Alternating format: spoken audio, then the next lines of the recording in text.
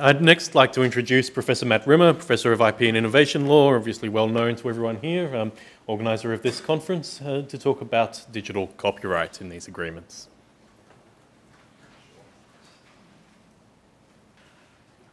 Thank you very much, Jane. It's lovely to have you back here. You were such a joy to have last year in terms of sharing your knowledge and mentoring all our researchers. It's a great pleasure to have you back.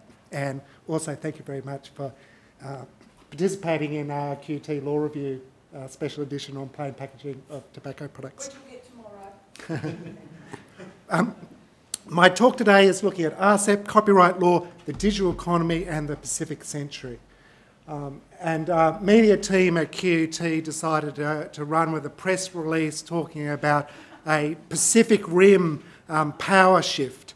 And it certainly put me in mind of what a good place Brisbane is to talk about some of the battles about copyright law and trade in the Pacific Rim, because in the legal district of Brisbane, we've been shooting the sequel to Pacific Rim and pretending that it's Tokyo. And very conveniently, somewhat closer to QT, we'd be pretending that the other part of Brisbane is New York. Chris Hemsworth and Tom Hiddleston have been attracting huge crowds as they shoot Thor Ragnarok 3. And in some ways, I think it's a kind of a nice little metaphor to begin my presentation. There's a big debate about whether or not Australia is a proxy for Hollywood in some of the copyright debates, or whether Australia is much more committed to an Australia First policy in relation to intellectual property and trade. And I think the big clash of the Pacific Rim film itself kind of captures some of the titanic battles that Jane has been addressing in terms of big IT companies and big old copyright industries slugging it out in terms of these trade agreements. Much like Dr. Shearer Armstrong, my beginning point is the kind of the trumping of the Trans-Pacific Partnership. President Donald Trump was able to win the last election in part drawing upon deep antipathy to some of the neoliberal trade proposals being put forward by the Obama regime. There was a Midwest Brexit in the United States, which helped facilitate the victory of Donald Trump, and one of his first executive decisions was to withdraw the United States from the Trans-Pacific Partnership negotiations. Nonetheless, I do think that the shadow of the United States is still cast over the new RCEP negotiations, particularly because of the participation of so many of the major multinational companies based in the United States, both in terms of old media, publishing, film, the music industry, but also some of the new media companies that Jane was talking about. Trump's own position in relation to intellectual property and trade seems quite uncertain at this stage. He's withdrawn from the TPP, which had this IP maximalist chapter. On matters of copyright law, he seems to have disaffection to both Silicon Valley and Hollywood, because he seems to feel that he's been snubbed by those kind of industries. So it's very unpredictable to determine what route he'll take in relation to copyright law. On trademark law, he seems to be something of a trademark genius and is very interested in trademarks and branding and marketing. So perhaps we'll see under Trump a new enthusiasm for trademark law. On patent law, Trump has been very confusing after kind of running on a hard agenda of addressing drug prices. This week he's been proposing patent term extensions. And there's been a lot of debate about whether Trump's administration is recycling some of the old TPP proposals in new agendas like the renegotiation of NAFTA and some of the bilateral deals that have been proposed with other countries like Japan. So the rise of the Regional Comprehensive Economic Partnership in that context is a really important new forum in which some of these debates about intellectual property and trade can play out. And I guess there's been a lot of debate about the intersection between RCEP and the TPP and our first two speakers have kind of pointed out some of the differences in terms of structure and process and substance. But there's, in some ways, a much wider spectrum of positions in terms of the RCEP debate, given some of the contrast between some of the countries. Some countries like Japan have been pushing for a TPP agenda in relation to intellectual property, in relation to RCEP. Some countries like China have a very complicated position in relation to intellectual property. After having trade challenges by the Bush administration, China has invested heavily in intellectual property, in copyright and trademarks and patents, and is very well prepared for future trade wars in relation to intellectual property. So China's position is a very complicated one. And you have other kind of key players like Korea and Singapore who have particular strategic interests in some very high-tech industries. But then you have countries like India who have often kind of pushed for a public interest agenda in relation to intellectual property. And then you have a range of ASEAN states who are much more kind of concerned about a development agenda in relation to intellectual property. So it's a very kind of messy scenario in relation to the negotiations over intellectual property in relation to RCEP, and that might help explain the very contested text of the leaks that we've seen thus far. Much like the United States has kind of changed tack in relation to trade, there has been a kind of significant shift in terms of our new Australian Prime Minister Malcolm Turnbull and his approach to trade. While Tony Abbott was very much concerned about Australia's open for business approach and took a very hardline copyright maximalist approach in relation to some of the matters of intellectual property, Malcolm Turnbull has made some subtle shifts in terms of his kind of particularly unique approach in relation to intellectual property and trade and innovation policy, and in particular trying to link those areas together in certain sorts of ways. In June of 2017, the Prime Minister discussed regional trade in his keynote address at the Shangri-La Dialogue, and he kind of expressed disappointment at Trump's retreat from the TPP, and Turnbull has been signalling that he's been keen to try to resurrect the TPP in some form or way. But he also kind of made a big pitch for Australia playing a leadership role in RCEP and highlighting Australia's engagement with the region, saying that, you know, during the last decade we secured the ASEAN Australia-New Zealand Free Trade Agreement, still ASEAN's most comprehensive trade agreement.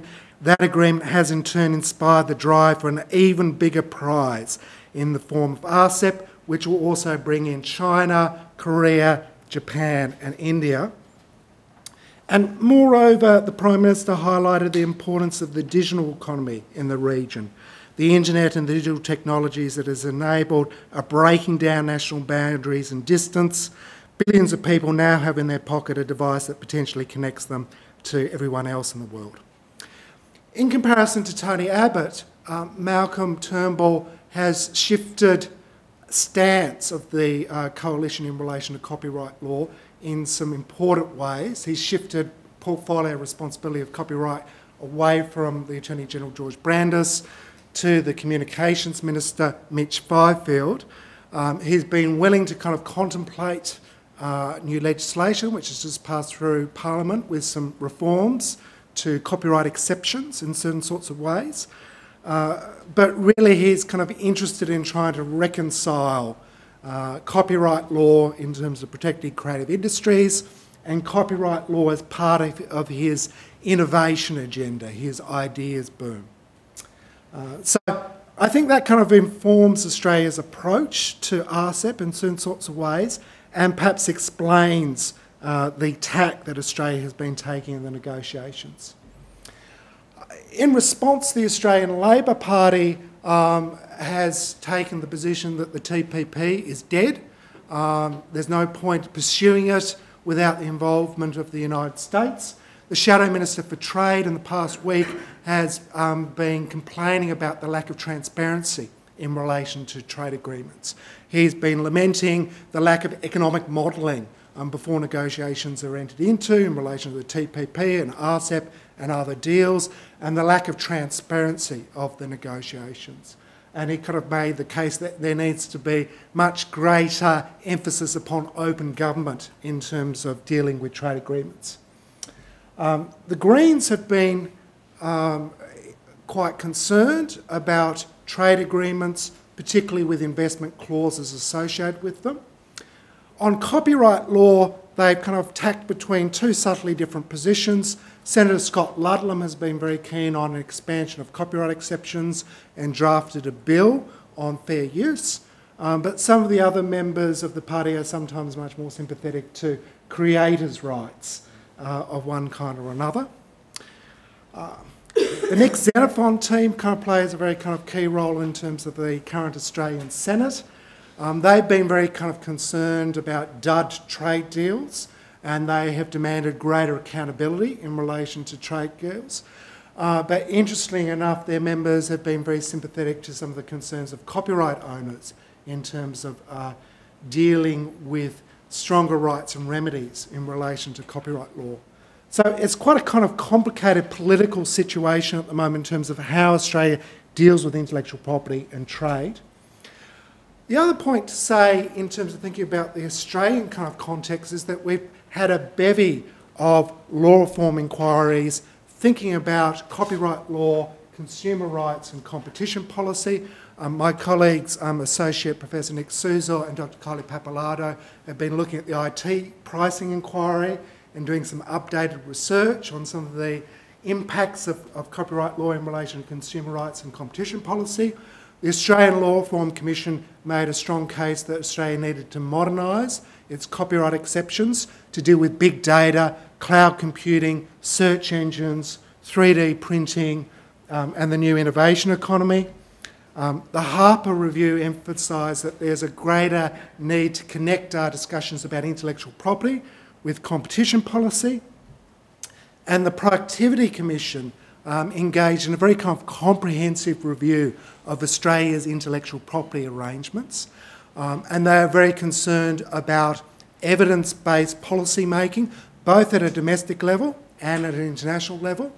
And they are very concerned about having a better alignment between Australia's domestic stances on copyright law and other fields of intellectual property and our international negotiating positions.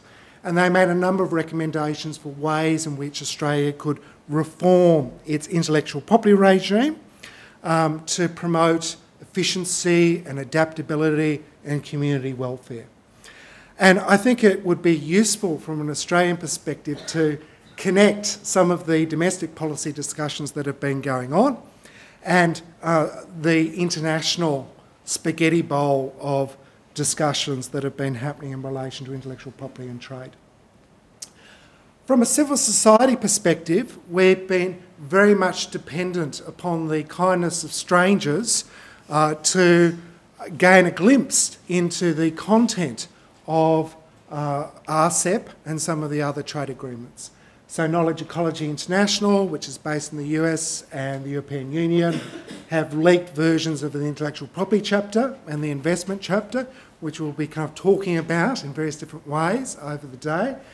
But that's a very kind of time-specific moment in terms of what has been leaked. The text gives some indications in terms of party positions, but it doesn't necessarily give us any idea in terms of the final positions in terms of some of those discussions. And I guess it's worth thinking about greater opportunities for transparency in relation to trade agreements.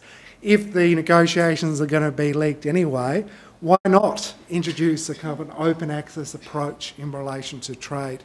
In other multilateral fora, like the World Intellectual Property Organisation and UNCTAD and UNESCO, there's a much more kind of open discourse about international trade agreements, touching upon intellectual property information technology.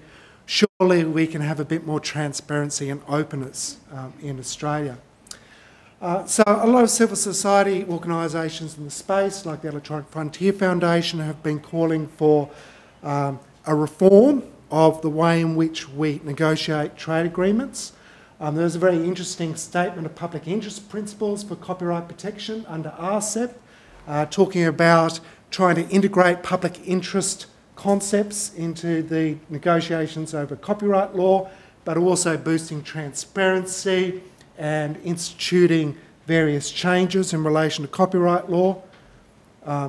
And domestically, it should be said that, AFTINET, led by the very energetic Dr. Pat Ranald, who's here today, has been very busy in terms of engaging in discussions, both over the process of trade negotiations in Australia, but also in terms of some of the substantive impacts of those agreements. From an IP perspective, a lot of the debates over the substance of the IP chapter have really addressed what sort of protection, what sort of standards will be in place. Will the deal just be a TRIPS model? Will it be a TRIPS plus model, like the Australia-United States Free Trade Agreement? Or will it be a TRIPS double plus model, like the Anti-Counterfeiting Trade Agreement or the Trans-Pacific Partnership? And really the text that we've seen is a strange pastiche of lots of different models. And in terms of just kind of briefly kind of covering the kind of smorgasbord of options, really RCEP covers a whole host of copyright doctrines. And it's always very kind of challenging about talking about trade agreements and copyright law because you have to kind of go through the whole history of an evolution and progression of copyright law to kind of get a sense of what's going on. So I just want to go over a quick snapshot of some of the things that are under discussion, including public policy, economic rights, collective management, digital locks, government software, copyright limitations and exceptions, broadcast copyright, inventory liability, and there's also some questions there in terms of copyright enforcement and development, and some larger issues about the intersection between intellectual property and investor-state dispute settlement. At a very kind of basic level, I think there's a big debate going on at the moment about the philosophical objectives underpinning copyright law in trade agreements. Copyright law was meant to initially promote learning and the progress of science and the useful arts and access to knowledge and education. But increasingly, various other demands have been placed upon it. So there's often been a very strong authors' rights discourse emphasising moral rights. Big entrepreneurs and distribution entities have argued that copyright law should serve certain objectives in terms of providing secure investment. And then there have been concerns about consumer rights and competition policy, and larger concerns about the interaction between copyright law and innovation policy. One of the very good things that the Australian Law Reform Commission does in its report, and the Productivity Commission does in its report, is consider a modern account of the array of public policy objectives that copyright law is meant to serve, and I think they could be helpful in informing some of our negotiations in relation to copyright law. The big takeaway from the Productivity Commission report is really the question of Australia really being a net importer in relation to copyright works, and that has been further accentuated after the Australia-United States Free Trade Agreement in 2004, and it's a very kind of stark contrast at the moment in terms of the balance of trade between imports and exports for Australia in relation to copyright goods and services. And the Productivity Commission kind of emphasises that's why we need to take into account evidence in terms of determining our optimal position in relation to copyright law and trade agreements. In terms of economic rights, there's a whole host of economic rights kind of covered in terms of RCEP. I think one of the pleasing things about RCEP is that it doesn't make any demands in the draft that we've seen in the most recent iteration in terms of copyright term extension. As Dr. Philippa D has shown, and Dr. Shira Armstrong has also kind of explored, copyright term extensions have been incredibly costly. It's good to see that the Turnbull government passed amendments to deal with some of the issues in relation to unpublished works in Australia to give them a finite term this year. but that remains a very kind of live issue and concern and debate in Australia. Other countries in the region, like New Zealand, have live plus 50 in terms of their term. So just kind of covering some of the other areas dealt with in terms of the agreement.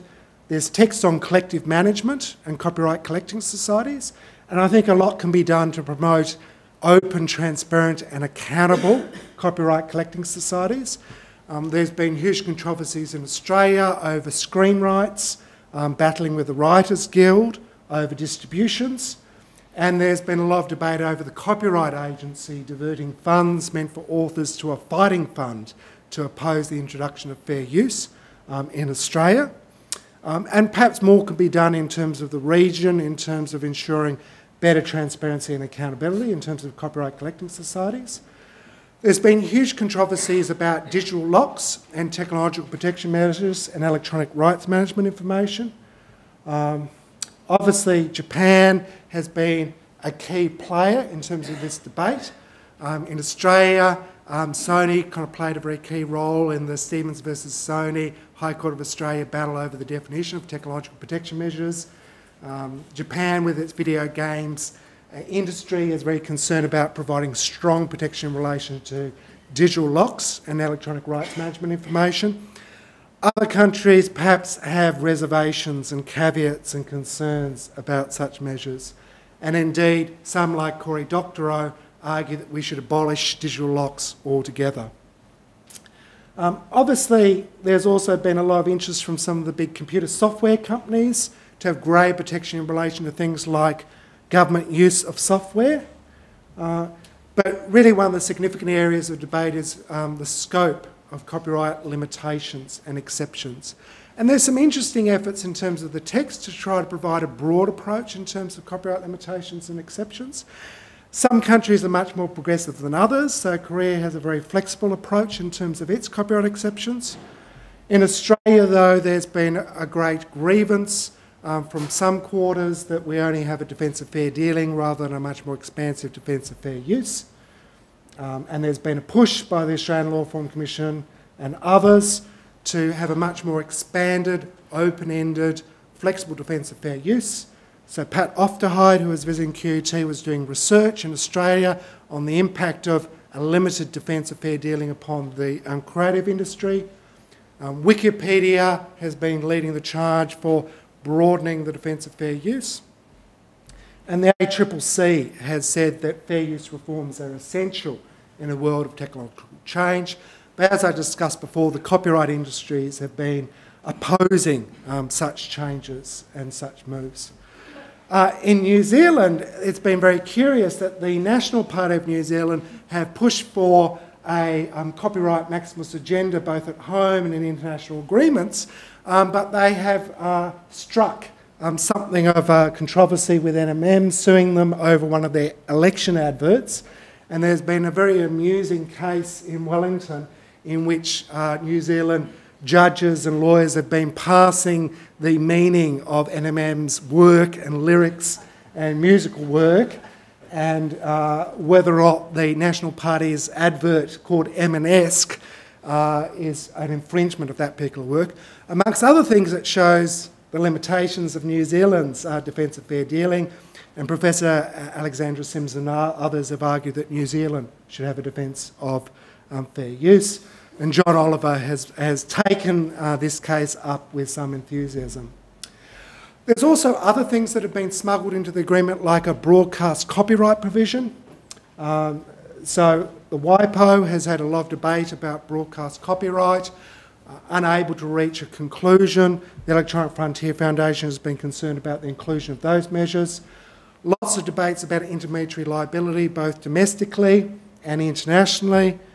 From an Australian perspective, there's been a lot of concern about the narrow scope of our safe harbours provisions, which are limited to telcos and ISPs, and a lot of the big IT companies have been very concerned about that. But also start-up companies like Redbubble have been concerned that they've been exposed to actions for copyright infringement because of the narrowness of the Safe Harbours action. So Redbubble have been sued by Hell's Angels in Australia for trademark infringement and copyright infringement.